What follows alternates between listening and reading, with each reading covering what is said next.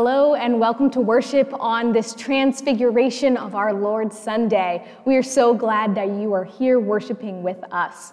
Just a few announcements. On Wednesday is Ash Wednesday, and we'll be doing a live stream service at 6 p.m. Please join us. Ashes can be picked up before Wednesday. The bulletin, we changed it yet again. We'll send out an email reminder. Ashes can now be found in a little box outside the social hall, so you can just drive by and pick them up at your leisure. And please only take one packet per family. It may look like it's not that much. It is plenty of ashes for you and your family to administer and impose when we impose them here at 6 p.m. on Wednesday. So please come pick up your ashes throughout the week. Council is this Tuesday. Looking forward to seeing everybody on Zoom. And Food Bank is happening on February 20th with their continued drive-through distribution. Thank you to everyone for continuing to keep up that ministry in this much-needed time.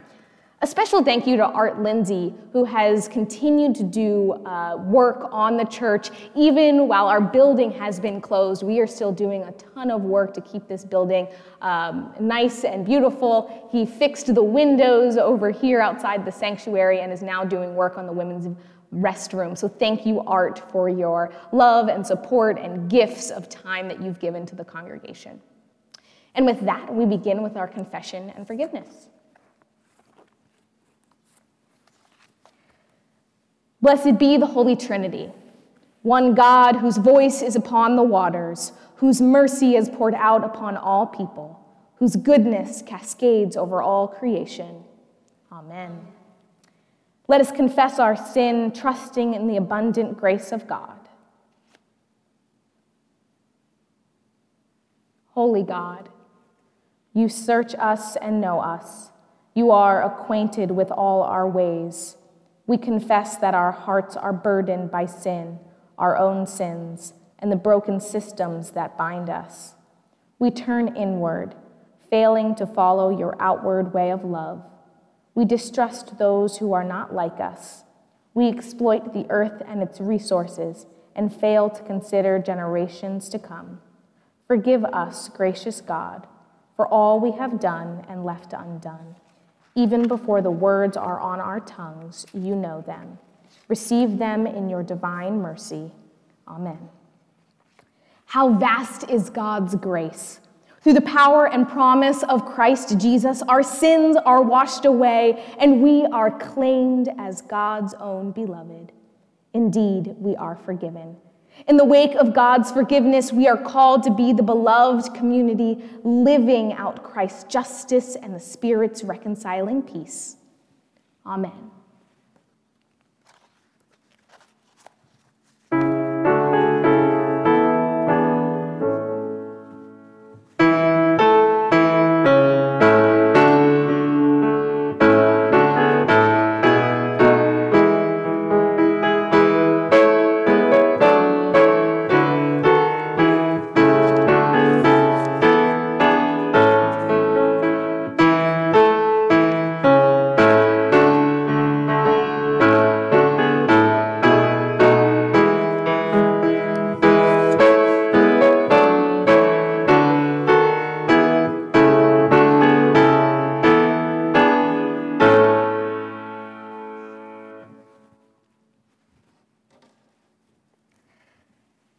The grace of our Lord Jesus Christ, the love of God, and the communion of the Holy Spirit be with you all.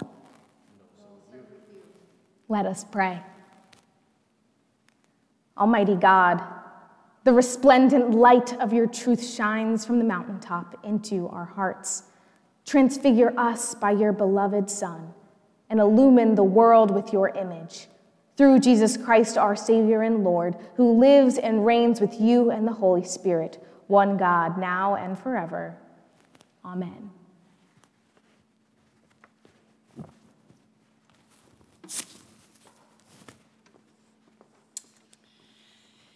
The first lesson is a reading from the second chapter of 2 Kings. Now, when the Lord was about to take Elijah up to heaven by a whirlwind, Elijah and Elisha were on their way from Gilgal. Elijah said to Elisha, "Stay here, for the Lord has sent me as far as Bethel." But Elisha said, "As the Lord lives and as you yourself live, I will not leave you." So they went down to Bethel. The company of prophets who were in Bethel came out to Elisha and said to him, "Do you know that today the Lord will take your master away from you?" And he said, "Yes, I know. Keep silent." Elijah said to him, "Elisha, stay here, for the Lord has sent me to Jericho." But he said, "As the Lord lives and as you yourself live, I will not leave you." So they came to Jericho. The company of prophets who were at Jericho drew near to Elisha and said to him, "Do you know that today the Lord will take your master away from you?" And he answered, "Yes, I know. Be silent." Then Elijah said to him, "Stay here, for the Lord has sent me to the Jordan." But he said, "As the Lord lives and as you yourself live, I will not leave you." So the two of them went on. 50 men of the company of prophets also went and stood at some distance from them. As they were standing by the Jordan, then Elijah took his mantle and rolled it up and struck the water. The water was parted to the one side and to the other, until the two of them crossed on dry ground. When they had crossed, Elijah said to Elisha, "Tell me what I may do for you before I am taken from you." Elisha said, "Please let me inherit a double share of your spirit." He responded, "You have asked a hard thing. Yet, if you see me as I am being taken from you, it will be granted you. If not, it will not." As they continued walking and talking, a chariot of fire and horses of fire separated the two of them, and Elijah ascended into a whirlwind into heaven. Elisha kept watching and crying out, "Father, Father, the chariots of Israel and its horsemen." But when he could no longer see them, he grasped his own clothes and tore them into 2 pieces. Here ends the reading. Psalm 50 will be read responsively. The Lord, the God of gods, has spoken. He has called the earth from the rising of the sun to its setting. Zion, perfect in its beauty, God reveals himself in glory. Our God will come and will not keep silence. Before him there is a consuming flame, and round about him a raging storm. He calls the heavens and the earth from above to witness the judgment of his people. Gather before me, my loyal followers, those who have made a covenant with me and sealed it with sacrifice. Let the heavens declare the rightness of his cause, for God himself is judged. The second lesson is a reading from the 4th chapter of 2 Corinthians. Even if our gospel is veiled, it is veiled to those who are perishing. In their case, the God of this world has blinded the minds of the unbelievers to keep them from seeing the light of the gospel of the glory of Christ, who is the image of God. For we do not proclaim ourselves, we proclaim Jesus Christ as Lord, and ourselves as your slaves for Jesus' sake. For it is the God who said, "Let light shine out of darkness," who has shone in our hearts to give the light of the knowledge of the glory of God in the face of Jesus Christ. Here ends the reading.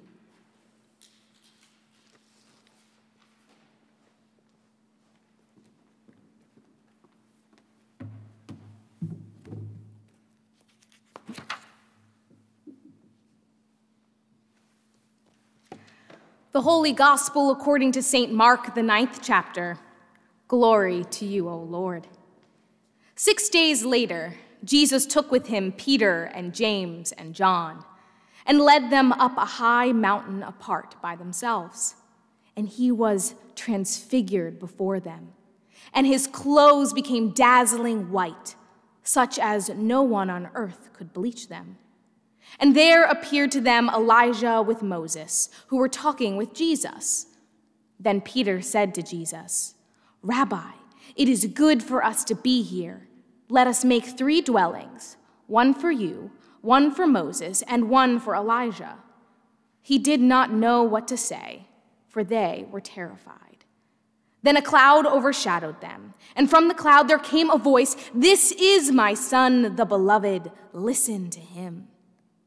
Suddenly, when they looked around, they saw no one with them anymore, but only Jesus. And they were coming down the mountain. He ordered them to tell no one about what they had seen until after the Son of Man had risen from the dead. The gospel of our Lord. Praise to you, O Christ.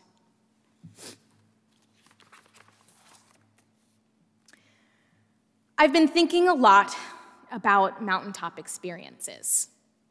People talk about these life-changing moments, some literally while climbing mountains or in nature, moments of childbirth, getting the ideal job, qualifying for the Olympics, graduations, or just some profound revelation. They are these moments that change our lives. I feel as though it's really easy to compare my mountaintop experiences to other people's.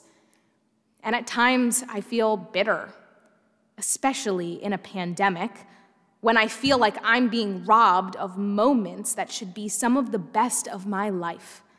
I'm paying my dues, checking off all the boxes, doing all the things, and yet my mountaintop experiences seem to be out of grasp. Which has made me think, maybe I just need to look at the mountain from a different angle. And when we do that, a whole new world opens up. Did you know that some of the world's largest mountains are actually underwater? They are called seamounts, and measured from base to peak, they are the wonders of the deep.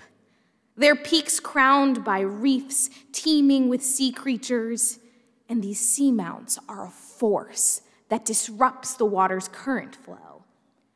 The flow is moving, hits the seamounts, goes up, forms a giant donut vortex that comes back down, drops plankton and other sea creatures down the mountainside, and feeds the many creatures on the side of the mountain.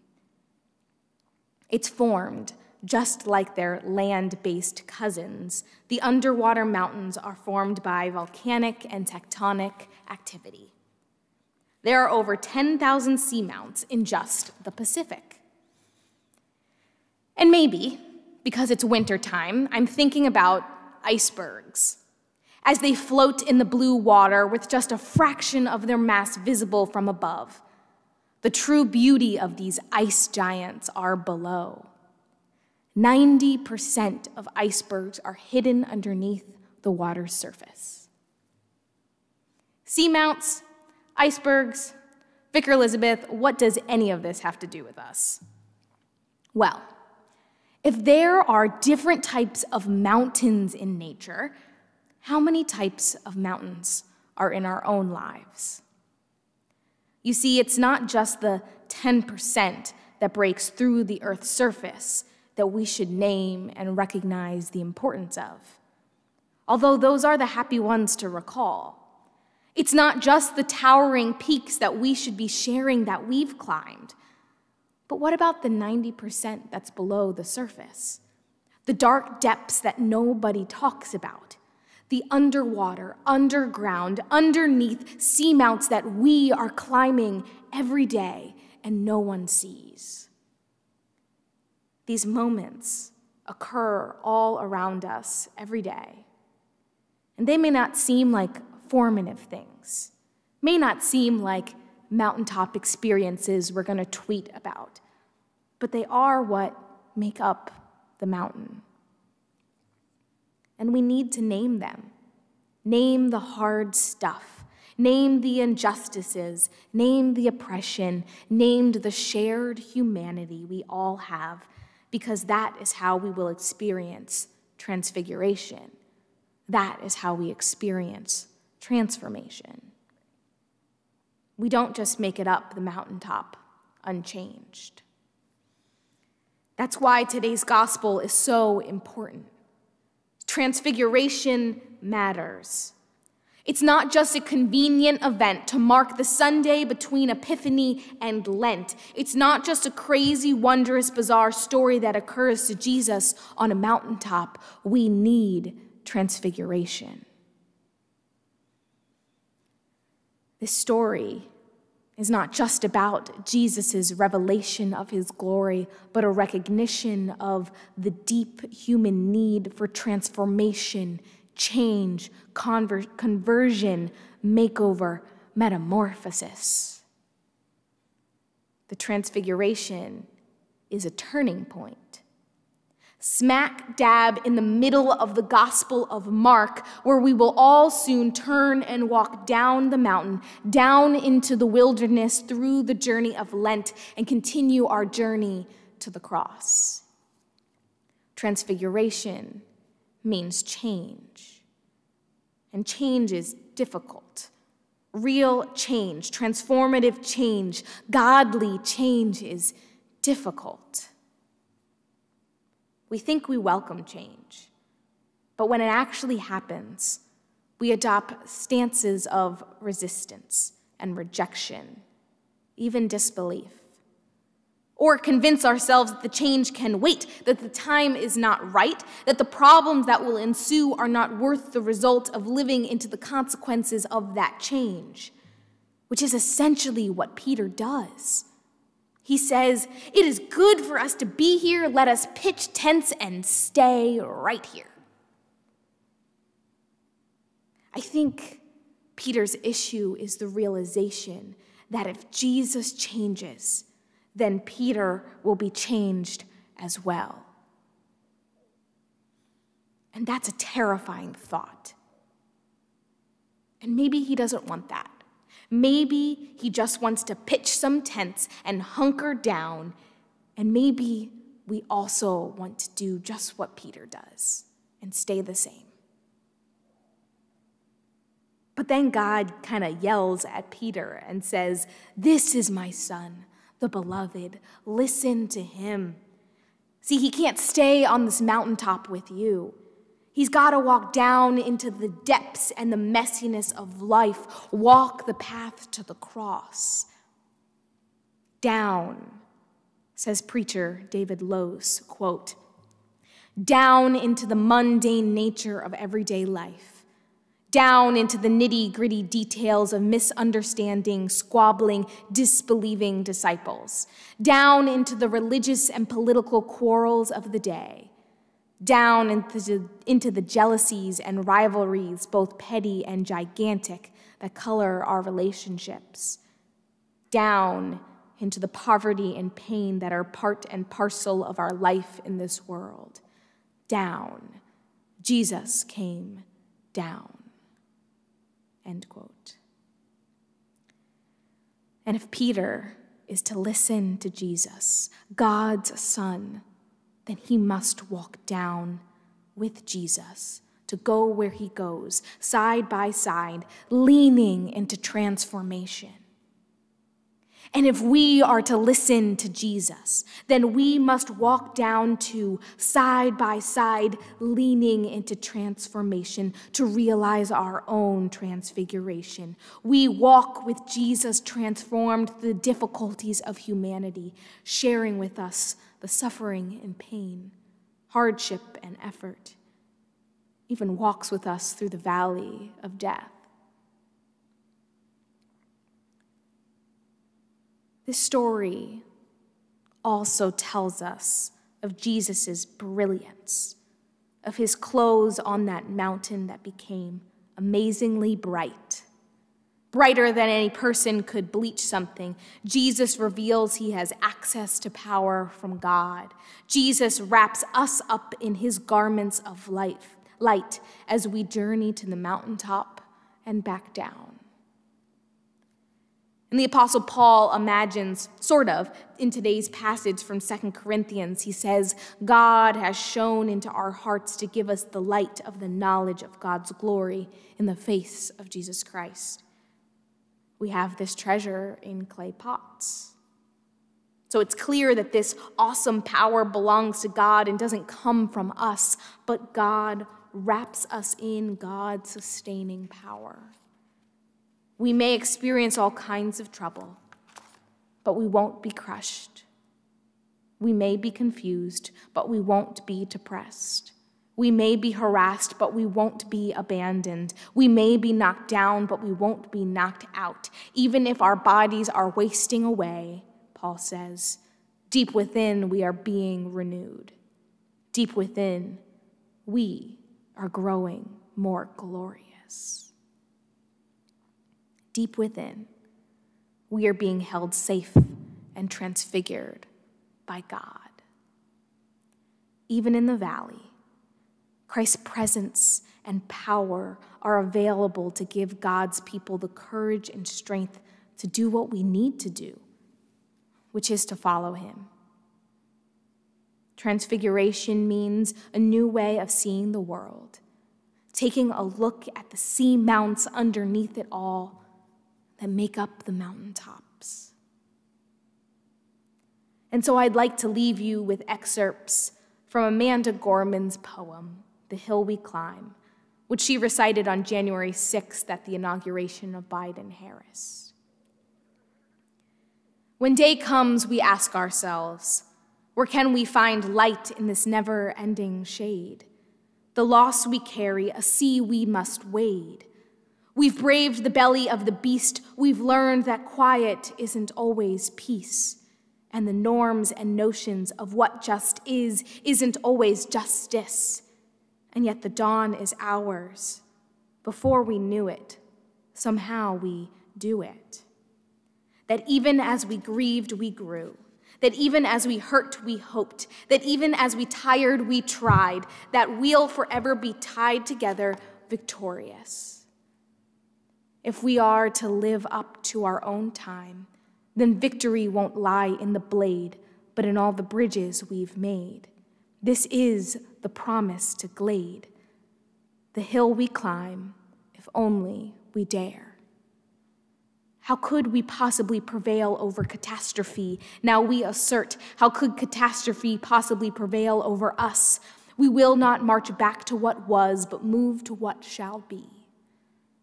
For there is always light, if only we're brave enough to see it, if only we're brave enough to be it. As we experience Transfiguration Sunday, and we journey down the mountaintop into the wilderness, into the journey of Lent, we are reminded that the light is always there walking with us as we move forward side by side with Jesus, for there is always light. Thanks be to God. Amen.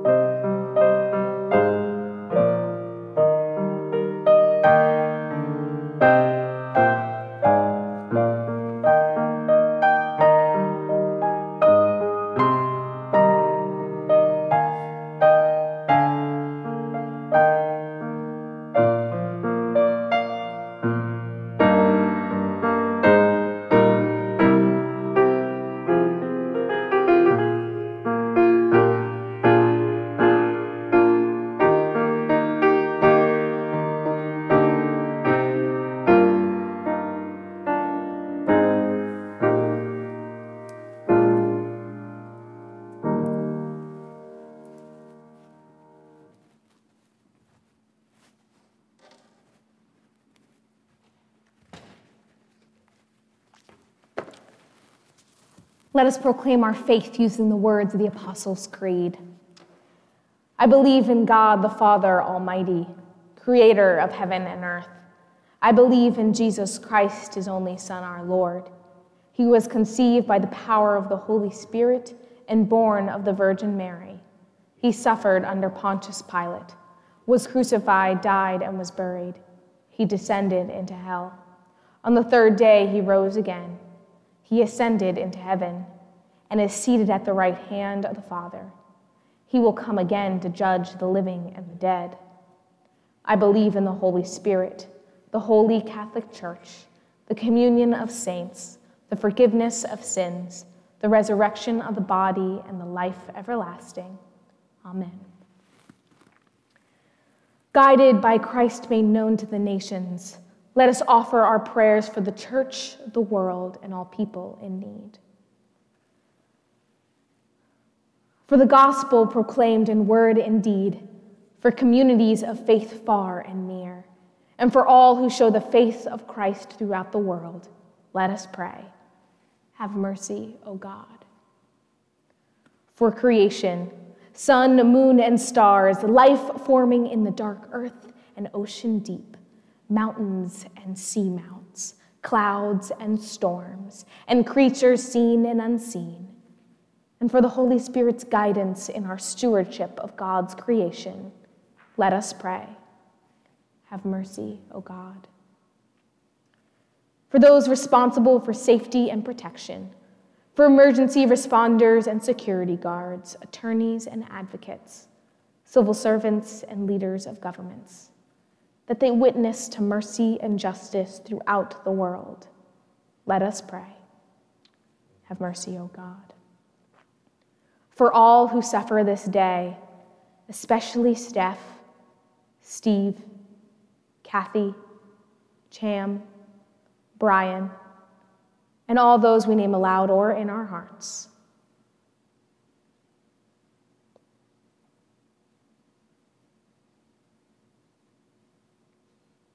That Christ, our healer, transforms sickness into health, loneliness into companionship, bereavement into consolation, and suffering into peace. Let us pray. Have mercy, O God. For companions on life's journey in this worshiping community, for loved ones who cannot be with us this day, and for guidance during struggles we face, that God's glory is revealed around and among us. Let us pray. Have mercy, O God. In thanksgiving for the faithful departed who now rest from their earthly pilgrimage, that their lives of service and prayer inspire us in our living, let us pray. Have mercy, O God. Merciful God, hear the prayers of your people, spoken or silent, for the sake of the one who dwells among us, your Son, Jesus Christ, our Savior. Amen. And now, may the peace of the Lord be with you always. And also with you. Let us share a sign of peace. Peace. And let us give thanks to the Lord, God's gifts that we have received. O God, receive these gifts as you receive us. Like a mother receives her child with arms open wide, nourish us anew in your tender care, and empower us in faithful service to tend to others with this same love, through Jesus Christ, our saving grace. Amen. And let us pray as our Lord Jesus taught us. Our Father, who art in heaven, hallowed be thy name. Thy kingdom come, thy will be done, on earth as it is in heaven. Give us this day our daily bread, and forgive us our trespasses, as we forgive those who trespass against us. And lead us not into temptation, but deliver us from evil. For thine is the kingdom, and the power, and the glory, forever and ever. Amen. People of God, receive this blessing. May God, the Creator, strengthen you. Jesus, the beloved, fill you, and the Holy Spirit, the Comforter, keep you in peace. Amen. Go in peace, be the light of Christ. Thanks be to God.